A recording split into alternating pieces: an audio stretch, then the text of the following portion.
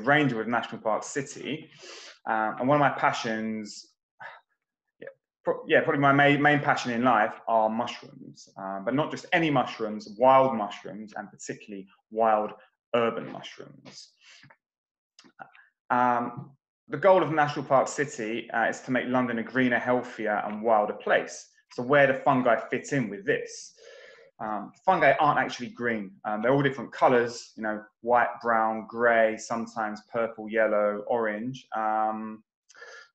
But they're definitely, it's only used to find a green mushroom. They also freak people out, particularly in Britain, and they're perceived something dangerous or the opposite of healthy. A lot of people in London or Britain are actually afraid to touch mushrooms. But fungi are about as wild as you can get. There are a few things wilder and less civilized than finding a mushroom. They're the opposite of our fast-paced, orderly lives, orderly urban lives here in big cities like London. And they certainly don't follow the rules. They don't follow 9 to 5, and they don't follow rules of urban planning. They just do what they want. In fact, in many ways, fungi don't seem to really belong here in London. But even though they're not physically green, they are like fundamental to the health of our ecosystems.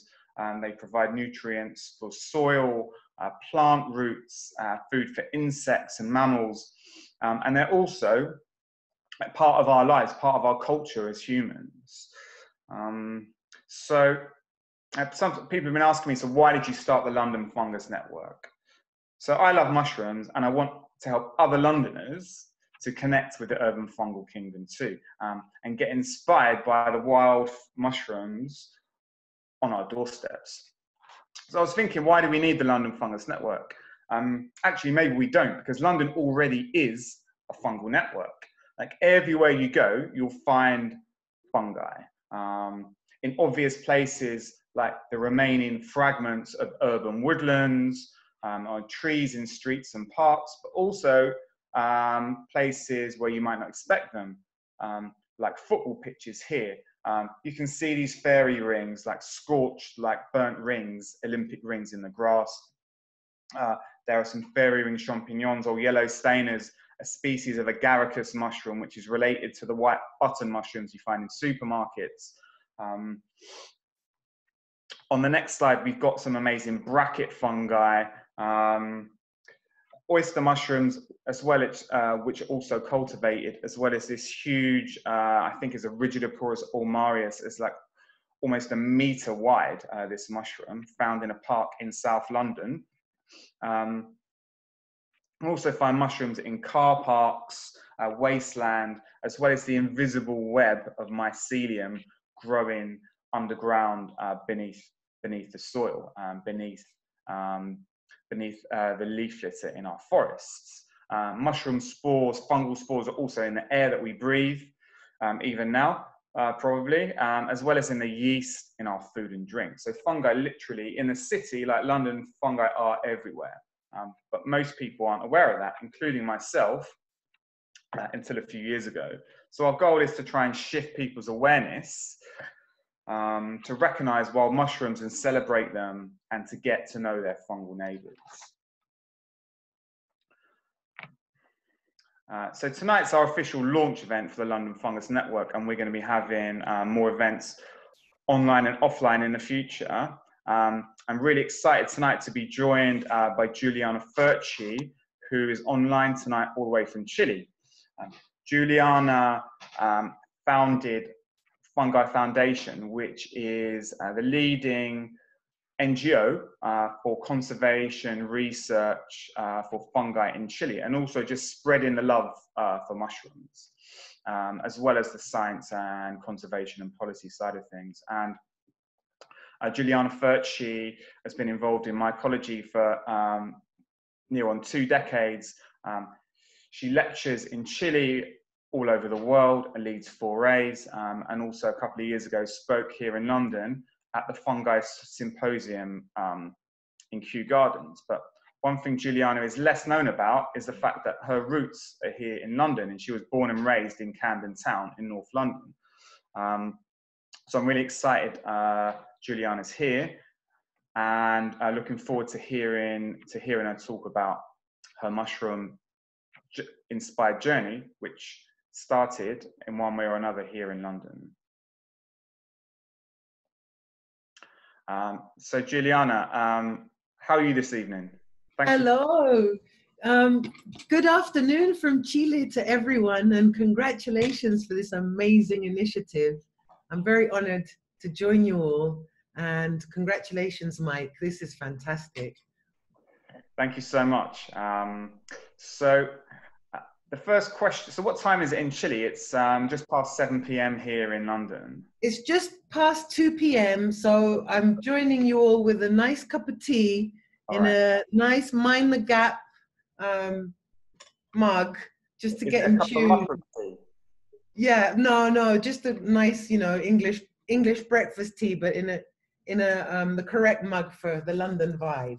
Okay, perfect. So the first question that I've got for you is a very English question, and I just want to know, like, what's the weather like where you are in Chile?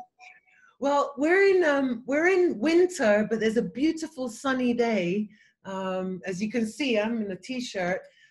So we're upside down in the different hemispheres. So cold, there's snow in the mountains. Okay. Spring is starting to insinuate, but still cold. It's kind of a loaded question because when people talk about the weather, they say, is it good weather or bad weather?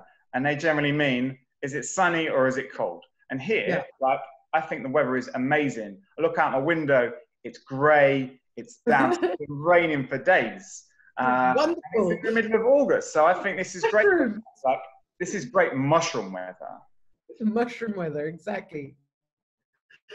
When it rains, we get very happy. And really in London, it's just fantastic collecting of mushrooms. This is such a needed network.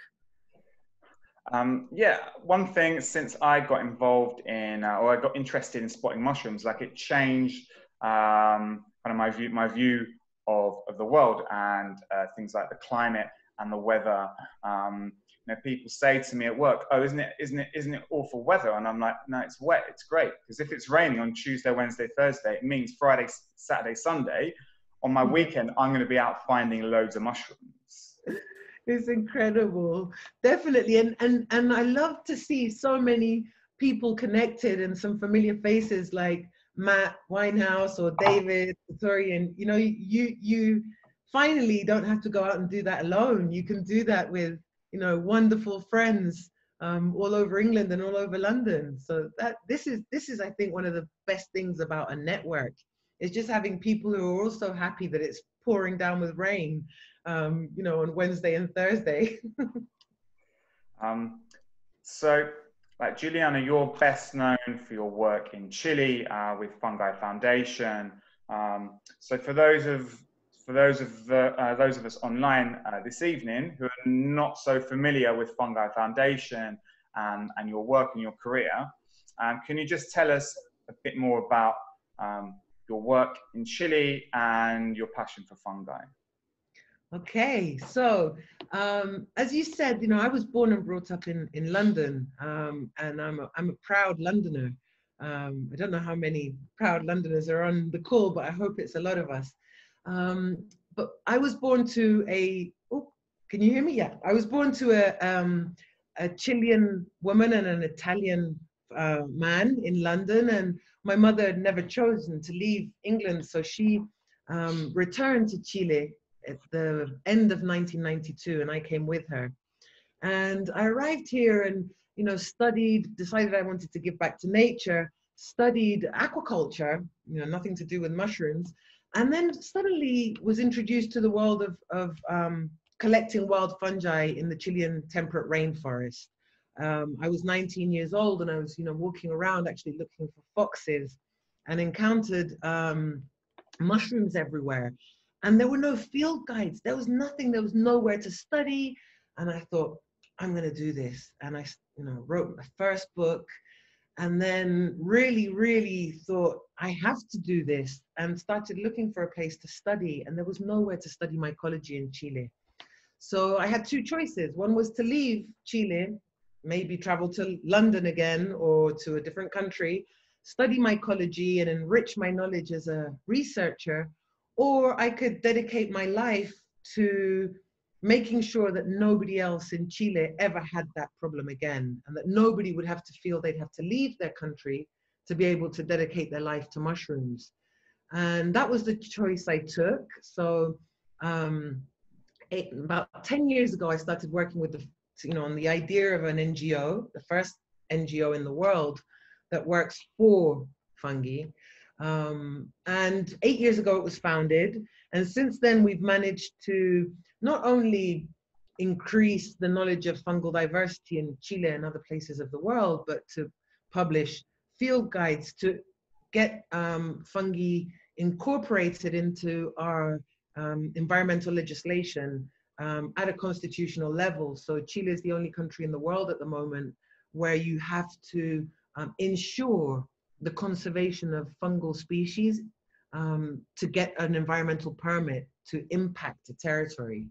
That's some of the work we've done. We just recently, last week, managed to get the very, very badly named North American Mycoflora Project to change their name to the Fungal Diversity Survey. And that was also work from the foundation through publishing papers on how to delimit the right language and then do the work to get that language adopted. So we do many things. We basically explore and we network all over the world. So just last year, I think I did my life's carbon footprint probably in 1 year, and it was over, I think it was about 13 countries we visited, and just last year working in the field, training people, documenting fungal diversity and teaching.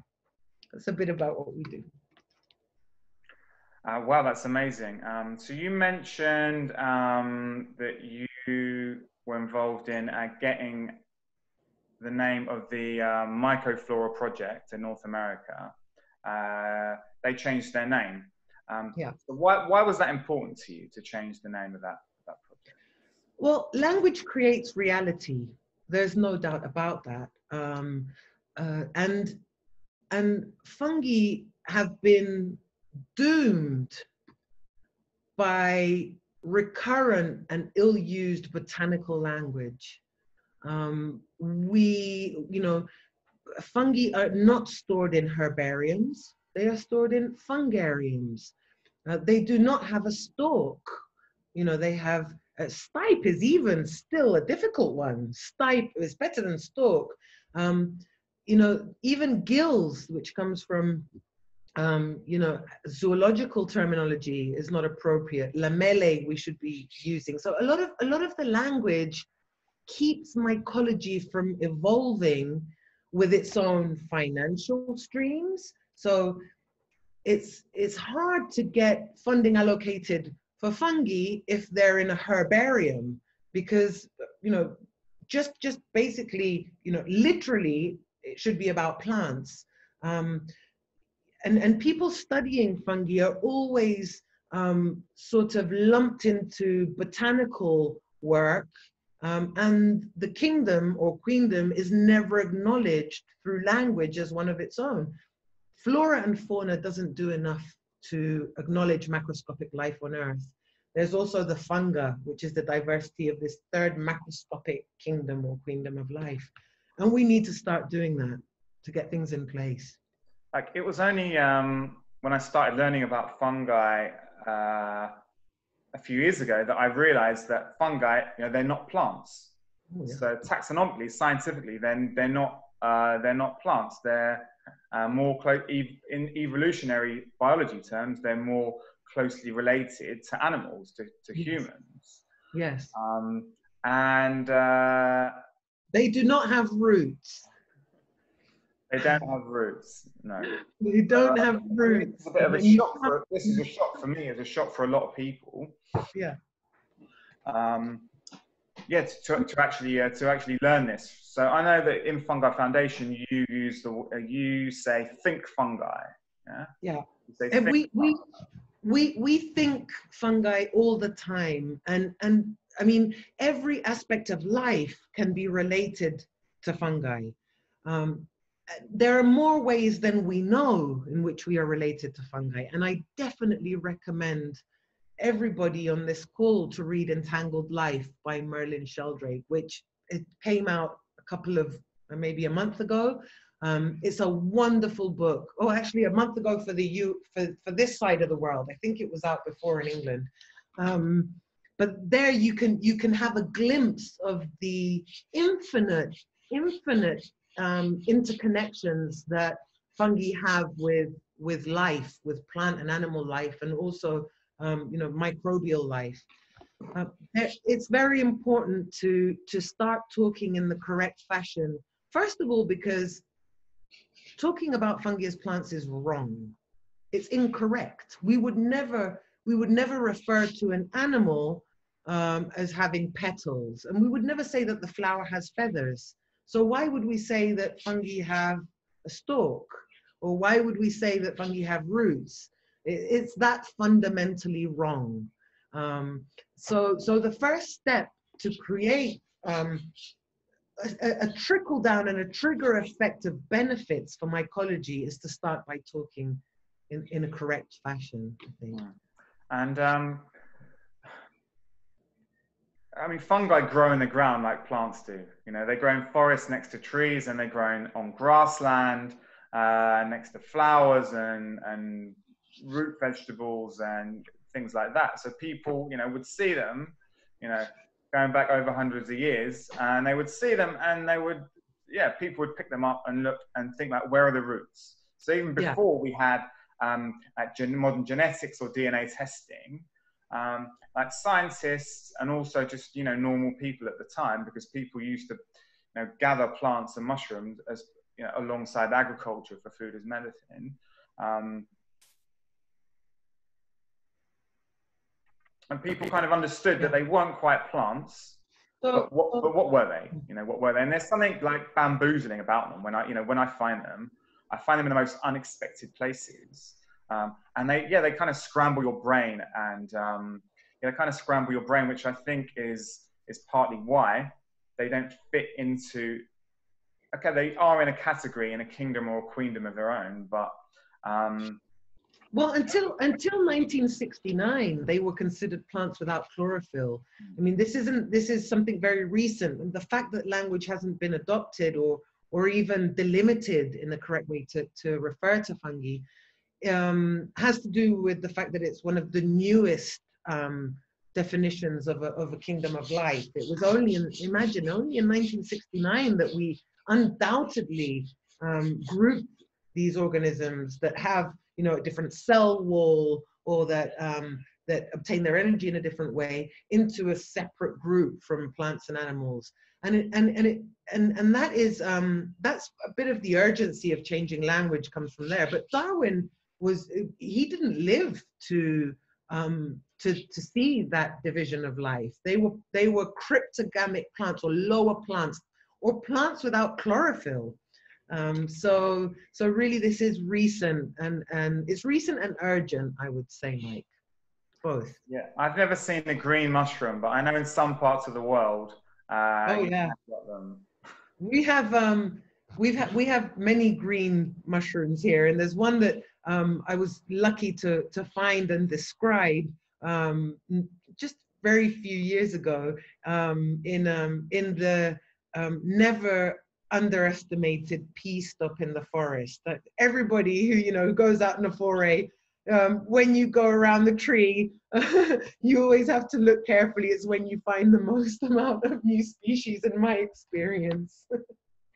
So actually, I'll take back what I said, because I think there is one green mushroom that grows that I know of, that grows in the UK, which is, someone's also corrected us on the chat. So I'm thinking of the parrot waxcap. Hygrosabe citacina. Yellowy, greeny, maybe even a bit of blue. It's like a multicolored, like a parrot, and that grows in like pastures, like grasslands which have not been sprayed or plowed. So I'm not a mycologist, I have an interest in it, but I'm certainly not. When you take an interest in mycology, every day you're learning something new. Yes. And so a lot of people actually, like, are unfamiliar with terms like mycology or mycologist. A lot of people know, yeah, you know, what a botanist does. A botanist studies plants, or a zoologist studies like animals, or an anthropologist studies human civilization. And you don't meet, you know, I've studied science at university, and didn't meet any mycologists. You know, I met ecologists, biologists, geographers, sociologists. But I don't think I met a single mycologist at university. So, you know, what's it like to be a full-time mycologist? Could you tell us a bit about, you know, a typical day in the life of Giuliana? Oh, okay. So I started off self-taught because there wasn't anywhere to study here, and then I was invited to sort of do my first formal studies in mycology at Harvard University, but 16 years into my career. So I have a bit of an abnormal mycological career. And in a normal day, a normal day will be separated by season. So a normal day in autumn is getting up very early in the morning, packaging dry specimens from the day before. So we have to start there. So you start with the day before, and then going off into the field, collecting, taking very detailed field notes, collecting the fungi, going back to either a tent or when there is a tent, sometimes we're just sleeping in hammocks, but to a tent or a cabin where we will take very, very detailed notes of the fresh fungi, not only mushrooms, different types of sporomes, so of what some people call fruit bodies, but so the macroscopic structure, and then putting them to dry. So that process of putting them to dry and taking all those notes, and many hours after you get back from the field, and then you know that the mushrooms will be drying for a whole night, and the next morning, you know, get up, package, off to the field. It's the same thing. In Patagonia, it gets very hostile. Our collecting here is, I mean, you have the 4 seasons in one day, but sometimes we're collecting fungi, you know, with hail or snow, very cold temperatures. So in a typical autumn day, you know, you're not feeling your fingers very much. It's quite hostile, to tell the truth. And then, you know, in winter, it's a lot calmer. In winter, we'd be normally curating the fungarium we have. We have over 2,000 specimens, which isn't very much, although it sounds like a lot. 2,000 specimens of dried fungi in the Fungi Foundation fungarium. And so there's a lot to do to get them, you know, correctly curated. So microscopy, freezing protocols to get mites out of them, you know, for them to be correctly preserved. And then in spring, we're out in the field again with a bit better weather, normally. And at some point in summer, we try to rest. But there's a lot of writing that goes on when you're not in the field. Writing, you know, from scientific manuscripts to books, traveling the world to places like Telluride in the US, where we first met, Mike. A couple of years ago, we met at that festival, where I get to do a lot of organizing and speaking as well. So it's not a traditional life of a mycologist, who would only probably be doing, you know, the sections on you know, collecting, research and writing. I have the additional carbon footprint of traveling to speak a lot and to assist in teaching in different places. So when it comes down to field mycology, it's not the most glamorous job. No, it sounds like it's really hard work. I mean, it depends. It's hard work everywhere, but I mean, we in Patagonia we freeze. I mean, it was really rainy and cold, and you're soaked, but you only have 2 days with these mushrooms. But there aren't any ticks, or, you know, there aren't too many leeches or poisonous snakes. When I'm in the Amazon collecting, You know, it's really hot and you've just, you know, got mosquitoes and ticks and leeches all over you.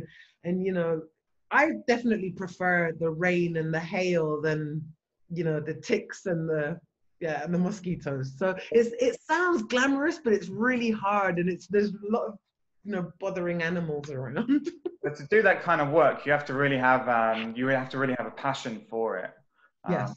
And you know, my journey into mycology, you know, it's still early days. I don't have any professional training or anything like that, but you know, if I didn't have a day job or have to pay the bills, then I would be reading about mushrooms all the time.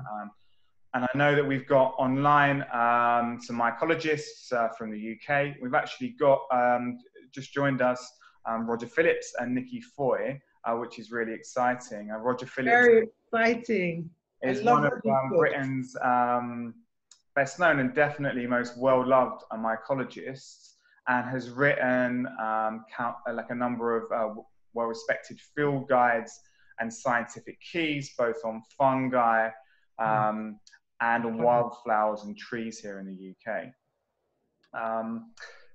It's such an honor to have Roger listening to, and I have his books here in Chile, and really love them. Love the layout. They were one of my first books was Roger's book on the mushrooms of Great Britain.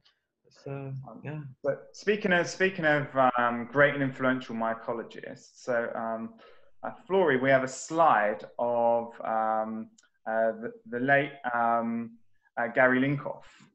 So for those of you outside of the Americas, Gary Linkoff sadly passed away 2 years ago, and he was one of the best known and very, very well loved mycologists. And he wrote books, you know, like people like yourself, Giuliana, and Roger Phillips, field guides, but he also imbued a passion and a real love for mushrooms. And one of his, well, he's many inspiring quotes, but one of his most famous was that you should give up whatever job you have and just quit. Stop now and devote the rest of your life to mushrooms. Yeah. And that's what people like yourself, Giuliana, have done. Yeah, and if you can allow me just one little anecdote with Gary Linkoff. So Gary was an amazing mycologist and a fantastic and fun man. I remember maybe about 7 years ago or more, I was in New York, and it was the worst winter in 50 years. And Gary calls me up and he says, "Hey, do you want to go and look for, you know, fungi?" He would say, "Do you want to go and look for fungi at Central Park?" And they were like, "I don't know, there's a meter of snow." And I was like, "Yeah, of course. Okay, so we meet tomorrow morning, you know, outside the hotel." And I was ready with my hand lens, and, you know, I had a little collecting box. And he arrives and he said, "I can't believe you're really ready to do this. It was a joke. I mean, look how much snow there is." And I was like, "Well, you know, if you say go and collect," you know, I was ready. And then we ended up going to the Museum of Modern Art to look for fungi there. And we found Warhol's can of mushroom soup. We found a fungus in a Matisse painting. You know, we set the alarms off for getting too close with our hand lenses to look for fungi in different paintings. But that's who Gary was. Sorry to interrupt you, but it's just a, you know, a bit of a, I think that's what happens when you start getting interested in mushrooms and mushroom spotting and wild mushrooms and mycology. You start seeing mushrooms and fungi everywhere. everywhere. It might have been Gary who said, you know, you start to have a mycocentric view of the world, and everything relates back to fungi, like whether it's the weather, the sunshine or the rain. But the fact is, it does. Ultimately, everything does. So, no, there's something that inspires someone like Gary Linkoff. I think he studied at an arts college originally and then somehow gravitated towards botany and then mycology. So there's something about fungi and mushrooms that really inspire people to dedicate their lives to them. So, you know, what was it for you, Giuliana? Can you remember your first, or like, was there a formative fungal experience? Well, I'm not very sure. It wasn't there was a moment of an encounter with a mushroom in a rainforest, and I wanted to know who that mushroom was, and there were no books, and there was that moment when it was, you know, I'm going to do this. But then there's an ineludible responsibility that it has just cemented through time, and it doesn't have to do with one specific experience. It has to do with, in my case, my whole existence. So I'm not separated from them. There's not the, I don't even really remember how it was before I was working for them. And it's funny because, you know, it's been, even though you can't tell, it's been over 20 years that I've been working for them. And the time before that has sort of just doesn't have any relevance in making the world a better place. So for me, it's not an instant that I can pinpoint. It's something that very quickly took over my identity in a way. And I've tried to do other things. I've tried to work in ocean conservation, and it's just impossible. You know, there's no way about it. It's what I'm here for. Yeah, who needs whales and dolphins when you've got mushrooms? Exactly. All day long. They have a lot of people working for them. So when you were living in London, or, you know, growing up in London, were mushrooms on your radar then, or were they just a pizza topping? Well, the Hampstead Heath was a weekly part of my life. My mother would take me many times a week, either to the Heath or to Primrose Hill. She would take me to different parks in London, just to, you know, to be in nature. So we would never miss, you know, the rhododendrons in flower, or and she would also just incentivate, just sit in the woods. Mushrooms weren't on the radar specifically, but the forest bathing was. So that's the best way to put it. And we traveled all over before she returned to Chile. We would travel all over Great Britain, and I would see different mushrooms, but I didn't have at that point a specific interest in them. It was more my mother's love for plants, which was, you know, it still is overwhelming. She's a plant lover. Yeah, a lot of people ask me when I say I have an interest in mushrooms, like they can't believe it. And, you know, they think, oh, do you really find mushrooms? You know, do you really find them? You know, do you really find them in London? And yeah, and they can't believe it. And, you know, all you have to do is just slow, you know, for me, just like slow down, change your pace, and just look around you. And then once you start tuning into them, then, you know, I can't stop finding them. You know, right. I can't stop finding them. I'm fortunate enough to live in a part of suburban London where there's a woodland within 15-20 minutes walk. But on the way from my one bedroom flat to the woodland, I can easily find 7, 8, 9, 10, you know, maybe 12, 15 species of mushroom just growing sometimes on street trees, but also in like weird places like wood chip outside a car park, or outside a petrol station, like on some grass. Or I found a big flush of shaggy ink caps last year on a playground outside a block of flats. And I had to ask a woman there with her children if she would swipe me in to the playground so I could take a picture of the mushrooms. Yeah. England is you know, I think the British Isles are privileged for their fungal diversity, and not only the fungal diversity, but the amazing amount of knowledge there is about the species that grow there. There are fantastic mycologists from Britain, and fantastic mycologists, you know, in Ireland, in Scotland, in Wales, in different parts of that territory. One of the benefits, I think, and it's so timely, this network Mike. You know, really congratulations again, because you have a very solid mycological platform in Britain with books by people like Roger or others that are fantastic mycologists, and also, you know, that have already described a lot of the diversity. And then you have fantastic initiatives where that have led to the protection of fungi. So there was the Lost and Found project that was impulsed by Q. And then there are conservation projects, even in Nottingham Forest. There's been work for conservation of fungi, the wax caps in different grasslands. So there are a number of resources that make being interested in fungi in England super fulfilling, because you don't have to go on, you know, a crazy, you know, 10-year, you know, expedition to find out what that fungus's name is, or whether you can eat it, or whether you can, I don't know, you can reproduce it. That there's a lot that's been done thanks to, you know, great mycological pioneers in England. Yeah, we definitely have a head start in terms of you know, having that legacy of scientific recording and field guides, and modern taxonomy.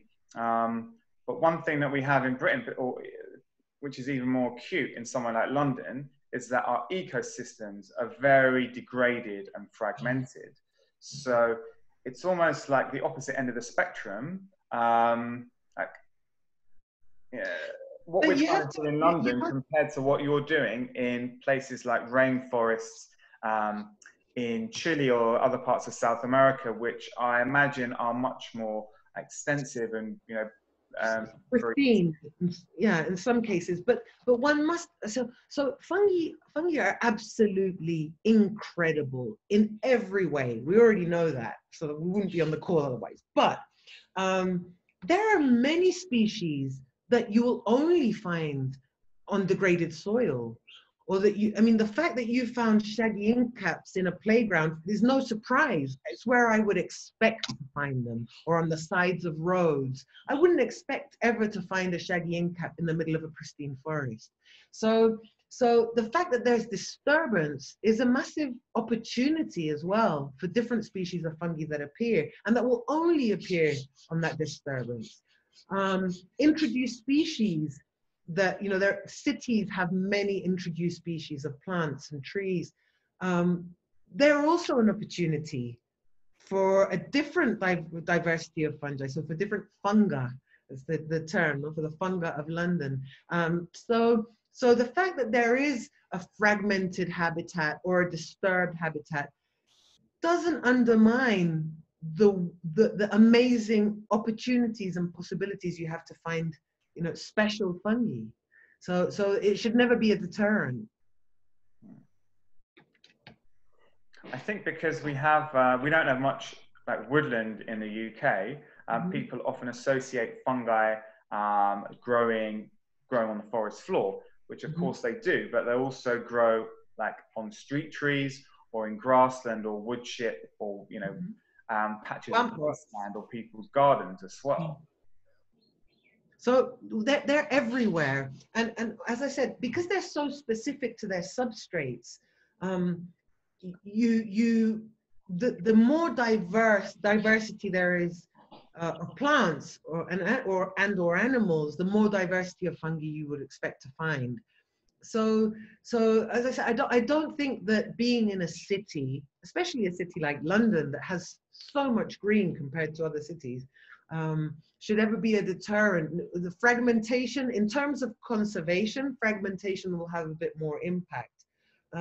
If there's a species that's restricted to a certain area of London, and that's a highly fragmented ecosystem or habitat. But just for discovering fungal diversity of London, the more diverse the ecosystems are, some more disrupted than others, that offers a bigger opportunity of discovering more diversity. And so look everywhere. Like so since I started getting interested in mushrooms, and fungi. Like, it's taken me all around London, but all around the country. And you know, the last few years, all of my vacations end up involving looking for mushrooms. Of course. Like 3 years ago, I spent a week in Slovakia with the British Mycological Society and Slovakian scientists from a research institute in this really pristine UNESCO heritage site, like primeval beech forest. You know, the kind of ecosystem which you would not really get in Britain, and certainly on not a scale. And like the diversity of fungi we found there and the abundance, like the sheer numbers, was phenomenal. Or places like Telluride in Colorado. Yes. Like the trees there, like it's just... They're ectomycorrhizal trees. But like, as you say, like, I mean, most of my like really exciting like experiences finding mushrooms have been here in London, just on my doorstep when I least expected it. You know? Yeah. I've not found a forest floor full of porcinis, or you know, a rare species of Amanita, you know, but they always surprise me. And you know, I work I work from home now, but for my day job. But before coronavirus, I used to commute to an office in central London, and from the tube station to the office, like less than 10 minutes, I would find mushrooms growing in tree pits, like glistening caps, turkey tails growing on half decaying cherry trees outside someone's house. And when I find these mushrooms before I get to work, like it actually like gives me a spring in my step. It makes my day. You know, I'm almost happy to sit at a computer for 7.5 hours just for that one mushroom.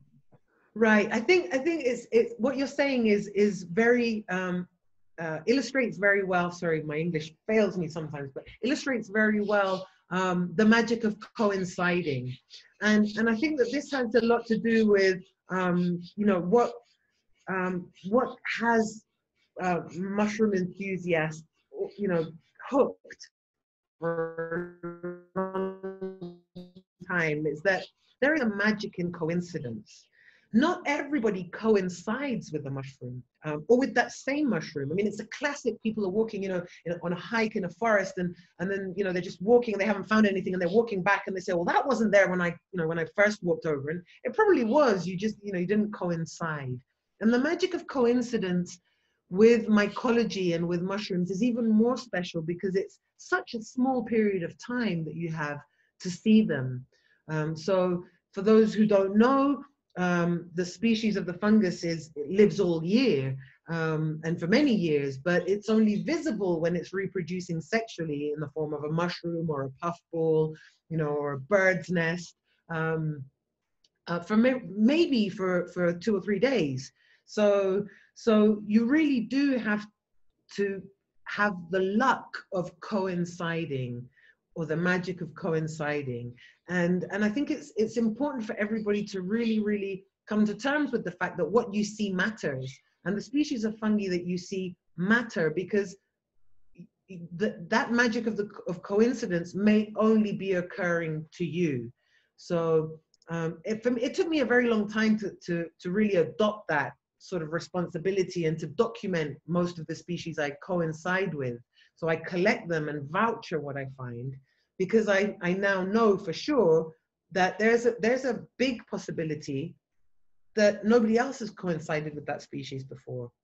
So I hope that the London Fungus Network can teach people how to correctly voucher every find that they, you know, every species they coincide with, because that's really how we build knowledge of our diversity. So through recording. Through recording, so correct pictures, taking a sample, you know, the notes needed on the sample, drying and vouchering it, and then keeping it or sending it to a fungarium somewhere, or a herbarium that has fungi, or you know, keeping your own collection. But when you get a photograph, and I'm sure that Roger's probably suffered from that many times, you get a photograph, you know, amazing, and you know it's new, and you say, where's the specimen? And nobody's collected it. You're like, no, You know, it doesn't, you know, unless there's a, you can have a very good drawing or a sample, but the sample is the one that's the most important. Yeah, so we definitely like to connect with the London Fungus Network, to connect with other people, whether they're mycologists or institutions who are already, you know, already involved in recording or collecting samples, and look at ways, you know, where we can work together. Certainly, one of the main things, you know, I want to do initially is just to get people like aware that mushrooms are growing here in London, and they're amazing. And you know, it takes a subtle shift in perception. And for me, it's opened up a whole world of like learning and exploration. And I think somewhere like Britain, particularly in London, is that like one of the barriers we have is partly cultural. And I wanted to touch on the topic of mycophobia. And I have a couple of slides, a couple of images to illustrate this. This mycophobia, or fear of fungi. So when I tell people I have an interest in mushrooms, like the first two things that they say are, how do you know they're not poisonous? Or will they get you high? Like, are they magic? And, you know, for a lot of people, like particularly in Britain, that's their only fungal points of reference. It's for acute paranoia. It's not people are anti-fungal or anti-mushroom, like intrinsically, but that's like in our culture in this country, they're seen as something scary or dangerous or to be feared. And I really love this piece of artwork by David Shrigley, he's a British artist. And you have all these pictures of these weird looking things, you know, and they all look the same, you know, mushrooms all look the same. And they're all, you know, they're all going to kill you basically. You need to be really clever or some kind of psychic or magician in order to tell the difference. But, you know, if you look closely in this like forest of, you know, whatever they are, yeah, these forest of squiggles, then, you know, maybe there is an antidote, you know, for this kind of, this paranoia, or this, you know, this irrational fear.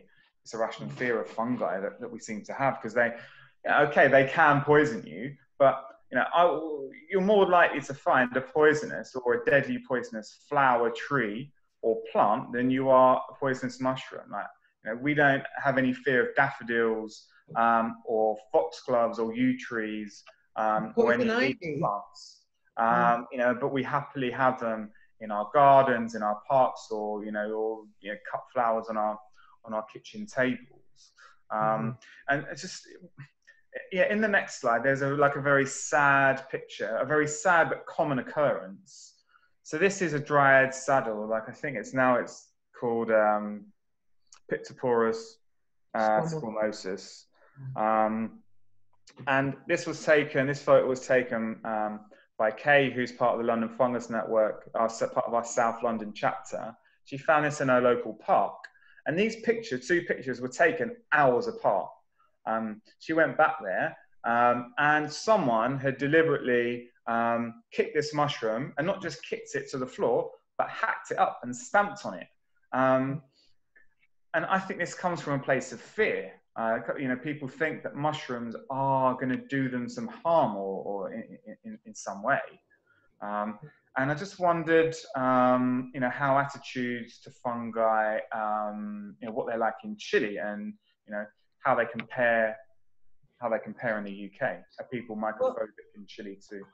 Yeah, I think that mycophobia is a term that's too big, maybe, because, for example, in countries like Chile or in the UK, there isn't an absolute mycophobia. Everybody loves yeast. I mean, what would London be without the pub and the beer? Or what would Chile be without its wine? You know, so we're definitely full into some sort of myco love. And that's normally the yeast. So bread, you know, chocolate, beer. And then there's the mushroom component, which is this, you know, organisms that reproduce in absence of light, that sometimes smell badly, that are slimy, and that have, you know, some representatives of that life form can kill you. Most of the mycophobia originates from lack of knowledge. It's pure ignorance in the case of Chile.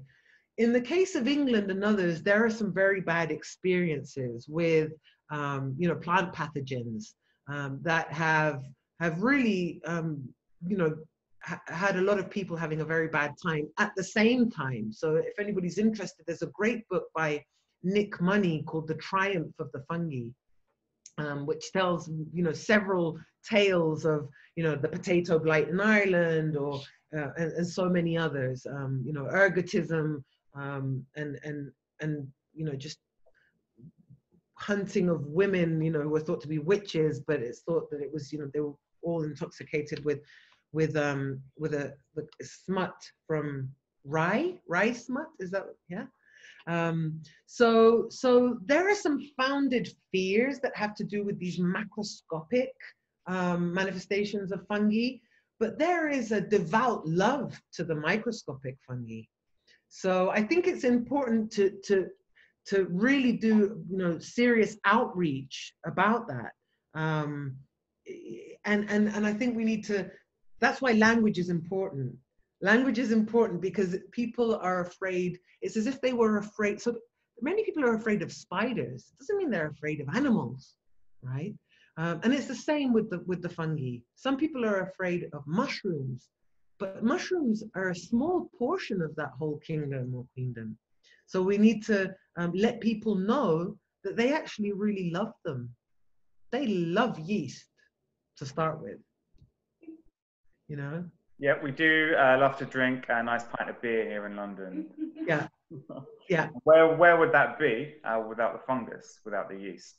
It wouldn't be. So it's important, I think, to put that into perspective, because if, in a way, there's a responsibility now with the knowledge we have to stop, you know, generalizing the fungal kingdom or queendom as if they were mushrooms.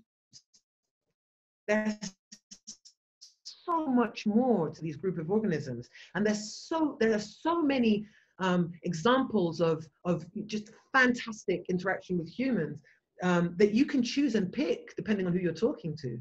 So I mean, even from the, you know, from the history of tweed and dyeing, you know, wool to make tweed, that mushrooms are involved. You know, beverages, materials, Stradivarius violins, where would they be without, you know, the fungi that infect the wood? I mean, they would specifically choose wood that had some sort of, had been stained in many cases by a sort of fungus to give that special sound. So I think there's enough to pick and choose from to be able to rapidly convert people from a mushroom phobia to a mushroom philia. I mean, that's one of the things we want to do with the London Fungus Network, is to change the narrative, Yeah. Like from fear of fungi to fascination.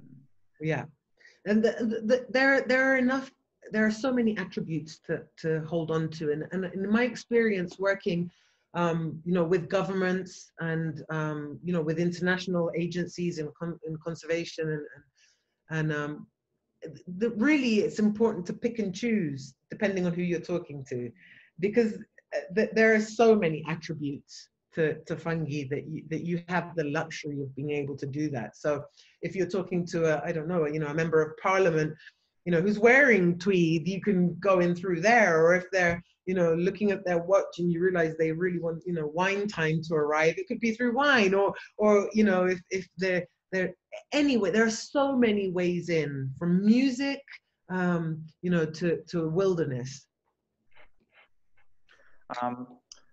Yeah, I think mushrooms, they often have been associated with, well, yeah, they're the main parts of the fungus that we see. The mushrooms, the fusing bodies, or as you prefer to call them, the sporums. And often they've been associated historically with like decay and death. And to an extent, things like witchcraft or the occult. And I think that in this country, because we don't have like I work with a lot of people from countries like Poland, and I have colleagues and friends from Italy, Switzerland, Spain as well, and their families have a tradition of going and gathering mushrooms every autumn, every summer or autumn, and it's like they give them as gift, they collect them, dry them, and give them as gifts at Christmas. And I went to Slovakia a few years ago with the British Mycological Society, and outside a woodland, and sometimes in Britain you will see photos of different drawings of different wildflowers or trees, but out there they had pictures of mushrooms, different mushrooms that you'll find in that woodland. Like that's the main event, that's the attraction. Right. Occasionally you see it here, but you know, they're never the main event. Well, there's Martin Ainsworth. So there are two Martin Ainsworths in mycology. Martin with a Y, who worked at Kew, still is affiliated to Kew, has done tremendous efforts to promote sustainable harvest of mushrooms in different forests and woodlands in England, and really. Sometimes there's pushback from the permitting side. There are a lot of people that think that harvesting, over harvesting the mushrooms could be detrimental for the trees, and there are a series of hurdles in England to overcome, but that have to do more from the regulatory side of collecting. But the number of species that you can find in a healthy woodland in England on the right, in the right week is absolutely overwhelming. It's really overwhelming. So I know that shortly there's going to be a chance for people who have joined us tonight to ask some questions. There's just one other topic I quickly wanted to touch on, and the author, Eugenia Bone, she's an author, and she wrote the book called Mycophilia. And she once said that mushrooms for her are a way in which she came to understand nature in a deeper way. And that's something that resonates with me personally. And as much as I'm interested in the science and mycology and recording, fungi also, learning about fungi is something that helps me to connect with nature in a different way, and kind of reconsider my relationship with other species, and my relationship with the city where I live. So apart from science, what influence have fungi and mushrooms had on your life, like in general? I'm one of those people that are lucky to say that I've been able to live from working for mushrooms and for fungi. Not many people can say that. That's one. So for me, they also represent a livelihood, thankfully. But further than that, I think I've sort of met my tribe through fungi. So there are a lot of people, very unique people in the world, and they're one from the US is actually connected, and I can't believe it, but Jeff Ravage is with us, who I know well and have known for many years from the States. But so we're a tribe of people that come together around a passion for discovering fungal diversity, from getting joy out of different attributes of fungi, and that's a real privilege. I think it's a real privilege because people, mycologists and people who have a passion for fungi, we're different. We love we love decay. We love rain. We never see rot as the end of anything. Rot is the beginning. It's not rock and roll for us, it's rotten mold. So I think it's important, that tribe, that rotten mold tribe is I think one of the biggest privileges that I've had in my mycological life. Yeah, I can relate to a lot of that too, Giuliana. And I travelled all the way from London to Telluride, which is in Colorado in North America. in the United States. And I did feel like this gathering that brought together hundreds or thousands of people, all with a passion for this amazing thing. And it was like this, you know, mushroom-inspired tribe. And there were people who were scientists, people who were interested in food. There was music, poetry, arts and culture, and you know, and the event culminated in closing off the main street in this town to traffic and having a parade where everyone in the town dresses up as mushrooms. And this was like something I never thought I would see in my life, let alone be part of. So, and I'm thinking like, why, you know, this inspired me. It's like, why do I have to go all the way to Colorado? To scream, we love mushrooms. Yeah, exactly, we love mushrooms, you know, and there's a lot of people in Britain, in London, who also love mushrooms. But for me, I found it quite hard to connect with them like in person rather than online. So hopefully with the London Fungus Network, that's something that we can do. Yeah, so this has been like... I'm sure if you put out a call on social media, you will get a lot of people, you know, dressed up and ready to chant how much they love mushrooms. I see many of them on this call. 2021 London Mushroom Parade. Oh yeah, I'll be there. Yeah. I'll be there. Amazing. Should we take some of the questions and comments as well, and then we can continue the conversation? We had a very quick question around the Nottingham project you mentioned. Can you just share the name or briefly what it is about? So Nottingham Forest, I think there were two issues. One is that they closed the forest to pickers for overpicking, and I'm sure that maybe some of you can chip in to more knowledge. And then there was a whole movement into licensing and licensing permits and limiting the number of mushrooms that could be picked. So it was a bit to stop. I think there was scare of over harvesting, and the fact that maybe small groups would go in and you know, just harvest everything before anybody else could even see them. So it was a bit of a controversy because of over harvesting. Becky is asking, how can artists get involved? We saw a beautiful piece of art shared by Mike earlier. Any other? Okay. This is a very special topic for us at the Fungi Foundation. We work a lot with artists. We've been in, you know, the Sao Paulo Biennale, in Venice, in La Habana. We've worked with artists for many years all over the world because artists play a crucial part of engaging people into the power of fungi. It normally has to do either with just a sensorial introduction or sharing the sensory aspect of finding fungi and mushrooms, which is just so much joy and marvel and wonder. And, you know, I spontaneously break into dance sometimes, you know, when I find the species I've looked for a long time. And it's actually been a bit embarrassing sometimes, but anyway.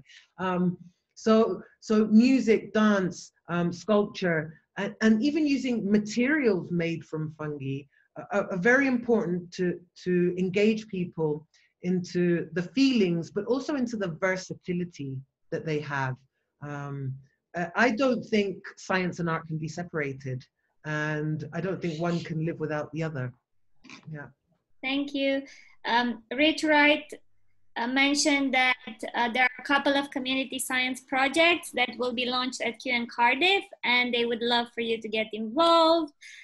We also had a comment from Fionn saying that this was in relation to mycophobia, and he was saying that education is probably key. I wondered about putting waterproof labels next to fungi just to let people know what they are and interesting facts about them to help them sort out their fears. So maybe this could be a project that London Fungus Network could initiate, but maybe try to not use plastic and find bioplastic made through fungi. I know that's a thing as well. There were some comments, people saying, I don't think people have a clue that yeast is myco. Mar said, I love your mention of kingdom and quindom. And that brought the comment that a non-binary name would be more fitting. Someone said that their parents' mycophobia fueled their rebellious love for fungi. Oh, maybe I should do that with my son. I should tell him I don't like. Yeah, he's got into the. He's too jealous of them. Takes mom away. And David Satori, he said, I've noticed two main pillars we've been exploring today: education and conservation. So he was wondering how we can approach the overlap of these topics. How can mushroom enthusiasts teach people about conservation issues surrounding edible species that people love to pick? Well, it's interesting because I agree that education and conservation are fundamental, but with the specific issue of picking, there isn't any science to back up that, for example, trampling in a forest is detrimental to the mycelium. So there's a researcher called Simon Egley, who has several papers on the issue of harvesting and conservation.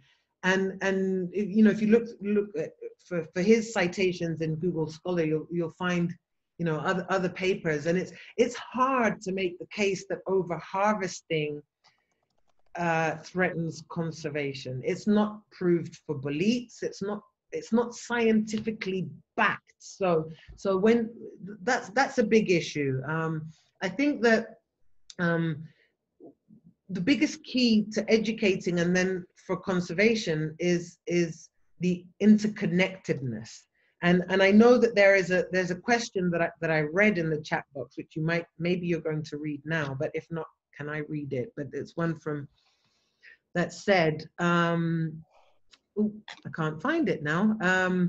About England, England dismantling its environmental system and what could we do now? I can't find that question anymore, but I don't know if you have it there.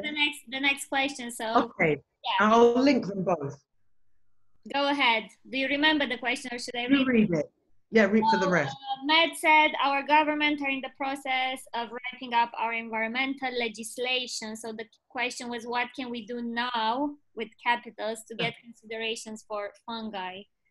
Because I also know that Mike mentioned that at the moment there's not much recording happening, especially in cities. So there are two interesting things to answer, and David, I'll be putting in some mention to your question as well.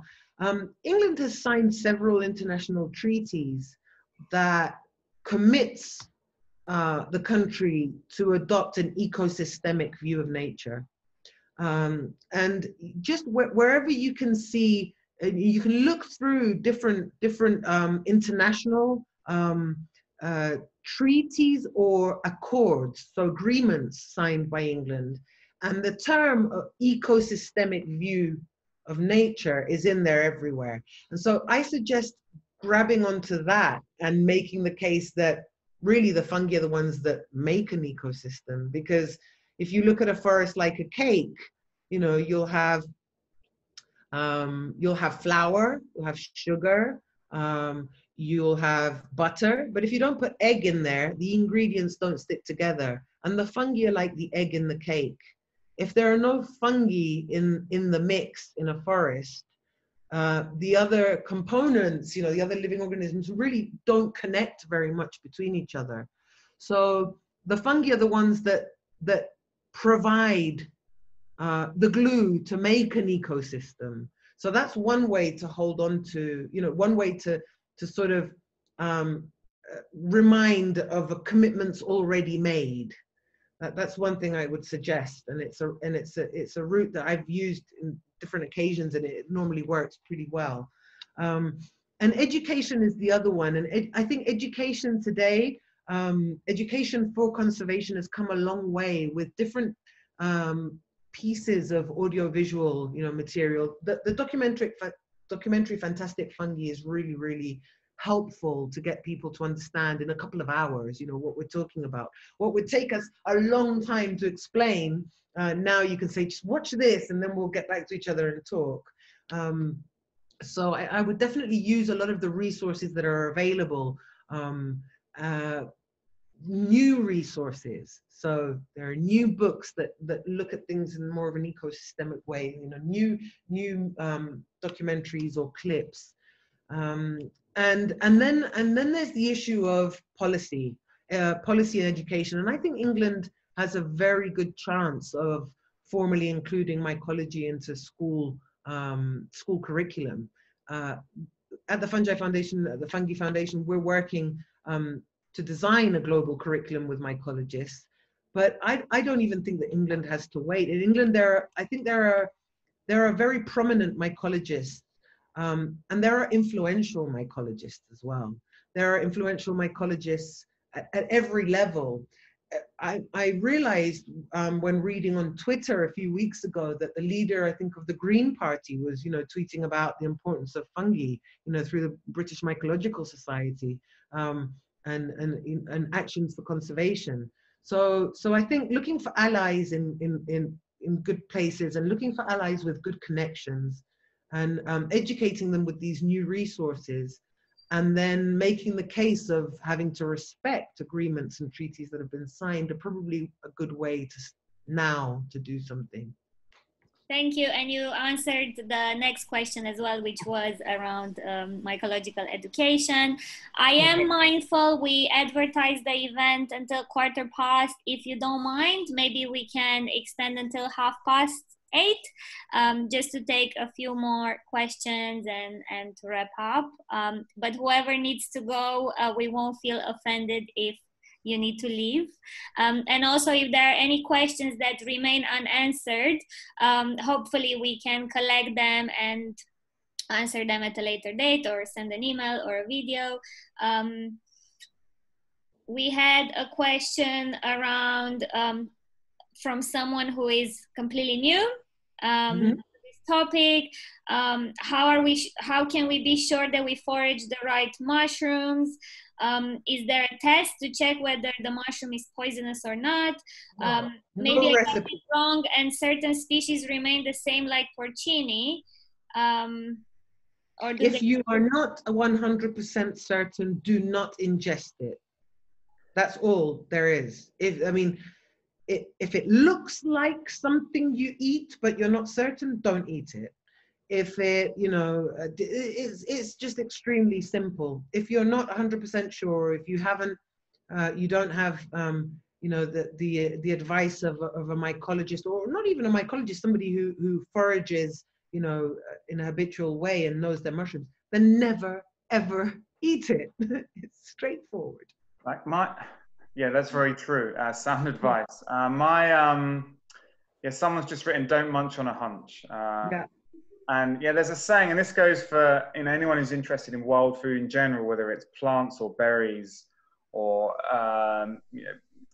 trees or things like that, fruits. There are old foragers and there are bold foragers, but there are no old bold foragers. Bold foragers, yeah. My inroad into mycology was actually through wild food and mushroom foraging. And very soon I realized, and it's still one of my passions, very soon I realized there was a lot more to mushrooms, and fungi, in fact, a whole lot more than just whether you can eat them or not. Or, as people ask, can you eat it? Or, is it magic? And, the number of species which are edible or psychedelic is, minuscule compared to the number of species, the number of species. It's good that you make the distinction, because all mushrooms are magic. Of course. Some of them are psychedelic, but they're all magic. It was through collecting mushrooms for food which got me into learning about fungi and there are so many good resources now.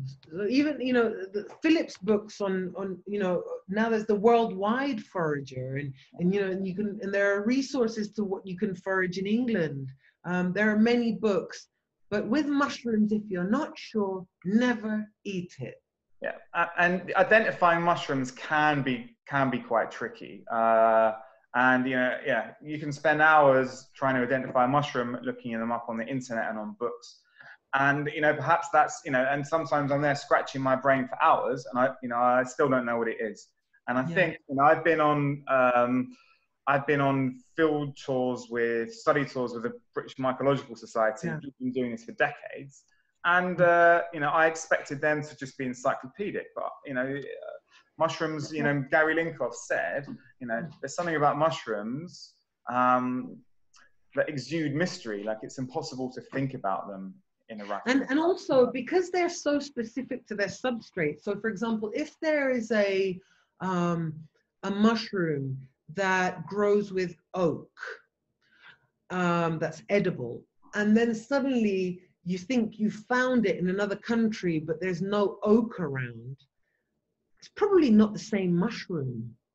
So it's always important to be clear that mushrooms and fungi in general are highly specific to their host or substrate or symbiont.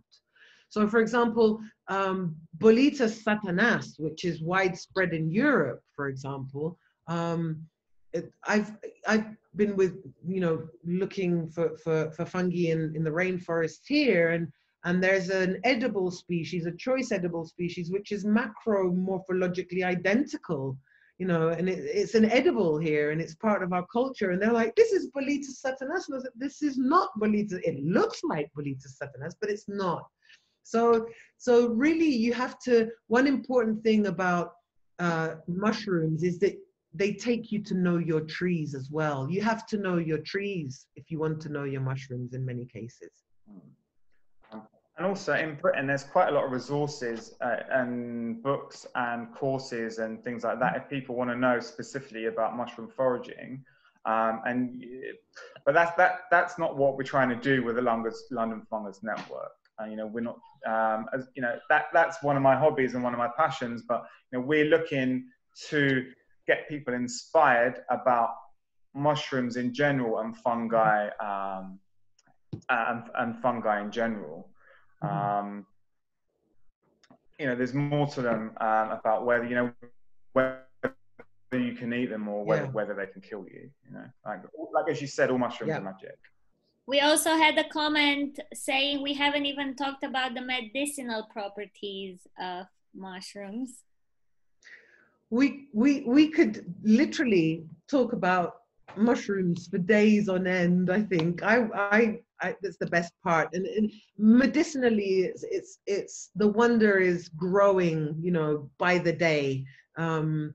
We're seeing very, very potent antivirals being found in conchs, for example, and you know, antibacterial. We know already that many molds are the primary producers of antibacterial compounds, but there's so much more. And today, the whole field of medicine for the mind and for the spirit has gained a lot of traction. You know, Imperial College London has a massive research centre where there's very serious research going into the medicinal properties of psychedelic mushrooms. But it's growing by the day. There's infinite potential in the fungal kingdom or queendom to cure us, and also to harm us, but to cure us as well. Amazing, thank you. We've had loads of other conversations around encouraging more fungi to grow in community gardens and parks, and there's a big debate here around harvesting, what to harvest in London, but also how does it affect other species if we over harvest. Unfortunately, we kind of need to wrap up now, so Mike, I will pass it over to you to close today. But thank you very much to everyone who stayed until now. We had 60 people today, so it's been amazing. And you know, this is just the beginning. There are already so many themes and so many things emerging that we can do. And also there are collaboration opportunities emerging on the chat and art projects. So hopefully we can grow this network and do amazing things together. Over to you, Mike. Yeah, and it's a real honor. I just want to say, Mike, congratulations on this initiative. When you were there in Telluride, you said, oh, I want to do something in London. I remember, you know, your spirit of innovation for this, and it's truly an honor to see how far you've come. So massive congratulations, really. Thank you so much, Giuliana, and everyone for joining us. And you know, the honor is mine. You know, for you, you know, for you to join us this evening and officially launch the London Fungus Network. Yeah, it's happened. And everyone else here is, you know, I feel like everyone else here tonight is now part of the London Fungus Network. You don't need to be a membership, you know, pay a membership fee or wear a badge. You know, we're all part of the Fungal Network. Yeah, we've heard from Giuliana about her work in rainforests, which is obviously a world away from the urban jungle here in London. Like wherever we live, like fungi are all around us, even in a big, noisy, dirty, polluted city. And for me, fungi have changed the way I look at the city where I live, as well as the way I look at the natural world and our relationship with it as humans. We're all connected, and we're all like, you know, we're all connected like a network of mycelium. Fungi are also, in a way, like a kind of a metaphor for the cycle of life, and an interface between death, decay, and rebirth. And Flori, I think you have a photo, a photo. Yeah, like an interface between death, decay, rebirth, and new life. And I would like to take the opportunity to dedicate tonight's event to celebrate the life of my parents, Sarah and Douglas. And they were both lovers of nature. They were lovers of gardens, flowers, and wildlife. To be honest, I don't think they had much, you know, were really aware of mushrooms. They weren't really, or fungi weren't really on their radar. But I'd like to thank them both for inspiring me to study and to learn, yeah, which is culminated in this, you know, in this event this evening.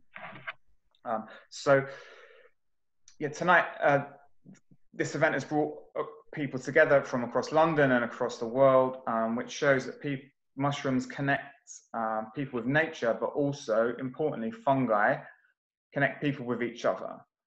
So we're going to be having more events, both online and offline in the future.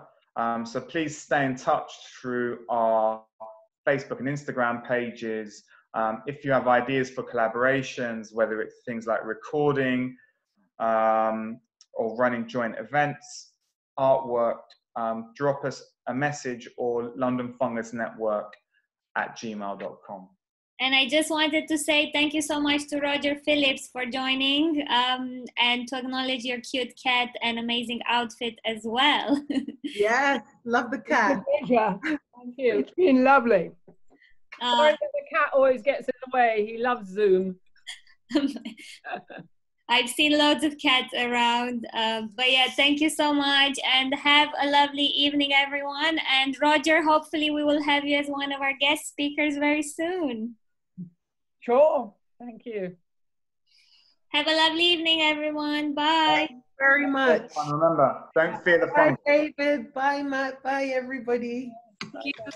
See ya. Thank you.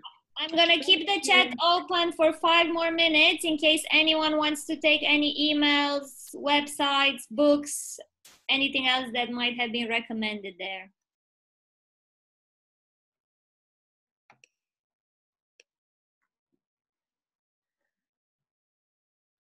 And we will close the event in 5 minutes. So if anyone wants to chat freely as well, you can unmute yourselves and share your thoughts. I did have to mute everyone. How you doing? This was amazing. I'm calling from Pasadena, California. It was absolutely amazing. I am a master gardener. I teach K to through 12th grade.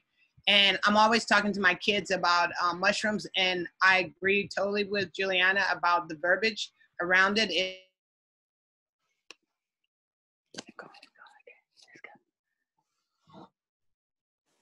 Oh, I think. So like do gardening, do the box, the mushroom in the box thing. Can you hear me? Yes, you're cutting. Can you hear me? You're cutting a little bit. Yeah, it's super hot here. I'm gonna do then in the chat. Perfect, but amazing. This is the beauty of Zoom. Although we haven't been able to be together, this is how we can spread the spores across the world as well. And although today is about the London Fungus Network, there's so much to share across cities. Yeah, PJ Johnson, unfortunately we couldn't hear all of your question, but you say you're a gardener. And Paul Stamets has written a book called Mycelium Running, and this contains quite a lot of kind of low-tech ideas and guides for how you can grow and cultivate mushrooms outdoors, if that's something that is yeah, of interest. And for those of us who want to keep in touch, like our Facebook and Instagram is London Fungus Network on both of those platforms. Thank you.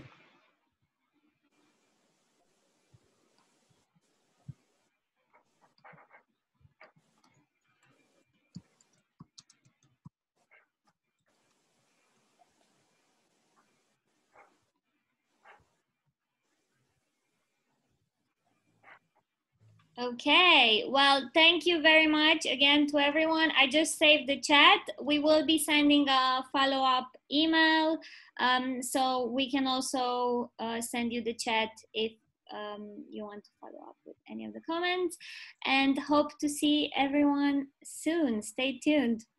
Bye.